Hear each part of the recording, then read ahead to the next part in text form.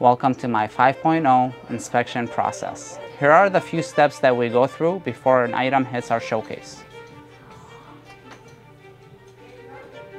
Step 1, our naked eye process. We inspect the item with our naked eye when we first get it. Step 2, we take a closer look with our magnifying glasses. Step 3, we take a look at the metal and the diamonds that are in the merchandise. Step 4, this is where we repair the damages that we find on the first 3 steps. Step 5, before the final process, we check for the loose stones before it hits the showcase. My name is Guy, and I'm the jeweler here at Motor City Pawnbrokers, and would love to see you here for your jewelry repairs.